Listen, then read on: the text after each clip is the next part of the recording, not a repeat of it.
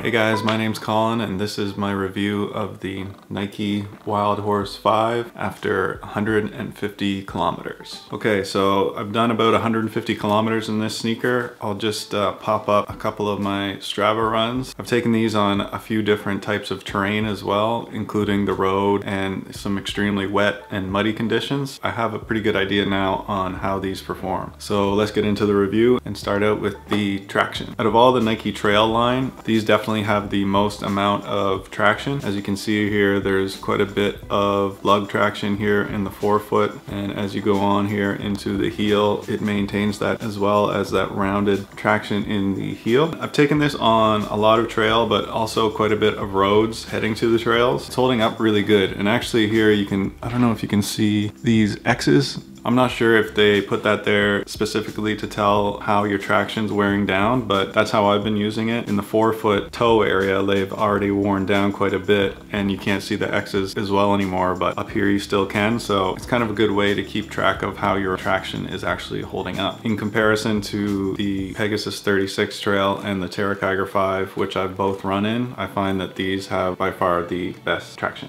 So moving on to the cushion. So the cushion in the WILDHORSE 5 is basically just a full-length Phylon midsole with a Zoom Air unit in the heel. Nothing in the forefoot, but there is a rock plate. This is my first sneaker that actually had a rock plate in the midsole. You can definitely tell the protection is there when running over rocks and roots and some tough terrain. But I do think that having that rock plate in the midsole does take away some of the comfort in the forefoot. And although the protection is there with the rock plate, there's definitely a lack of forefoot cushion, and that's not necessarily a bad thing. It just depends on what you like on your trail shoes. I still really enjoyed running in these, but it's not necessarily my favorite shoe to run in because of that lack of forefoot cushion. So moving on to the drop. So this is actually an 8mm drop from heel to forefoot. It's like a nice balance between going from the Terrakiger, which is a 4mm drop, all the way up to the Pegasus 36 trail, which is more of your standard Nike running sneaker at a 10mm drop. So these weigh in at 11 ounces for men's size 9. Not the lightest shoe, but not the heaviest either. For a trail shoe, it's not too bad. On foot, they actually don't feel heavy at all. And now moving on to the upper. The upper of the WILDHORSE 5 is one of my favorites that I've run in. It's just, you can tell that it's tough and it's going to be durable. There's a lot of protection up front here in the forefoot all the way around into the midfoot here. It's kind of a thick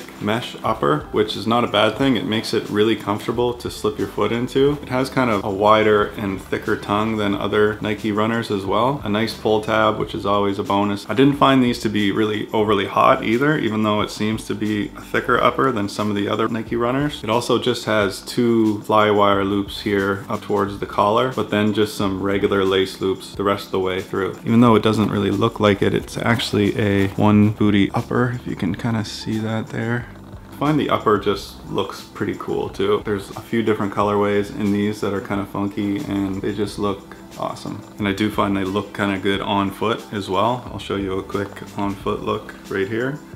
Moving on to the fit, and these definitely fit true to size. I'm a 10.5 and these fit just perfectly. There's, I wouldn't say like a huge amount of space in the forefoot, but I would say there's more space than most running sneakers, but it's still kind of a secure fit in the forefoot. You definitely have a good heel lockdown as well. And if you're someone that really likes to crank down on those laces, it takes a while to kind of break in this upper. Can't even tie your laces super tight at first, but after a little while you can really get those laces tight. So the final verdict of the Nike WILDHORSE 5 is I really like these and I enjoyed running in them, but I just haven't been running in them at all lately just because of that lack of forefoot cushioning. They've kind of turned into like a hiking shoe for me. Almost always end up going to the Pegasus 36 trail over the WILDHORSE 5. But if you don't mind that lack of forefoot cushion, I really think that you'll be a huge fan of these. Also, if you're confused about what Nike trail shoe to go for, I did end up running a little bit in the Terrakiger Terra 5, so I have an idea of which one kind of suits what type of running that you're going to do. The Terra 5 wasn't necessarily for me, so I ended up sending that back, but if you're a fan of lightweight ground feel while still maintaining traction, a little bit of cushion, and a low 4mm drop, then definitely go with the Terra 5. If you're a fan of protection, durability, and great traction, then the Nike WILDHORSE 5 is a really great choice. If you're going for the most cushion, comfort, and similar feel to a road shoe, then you might want to go with the Nike Pegasus 36 Trail. So that's it, guys. I hope you liked the review on the Nike WILDHORSE 5, and I'll see you guys on the next one. Peace.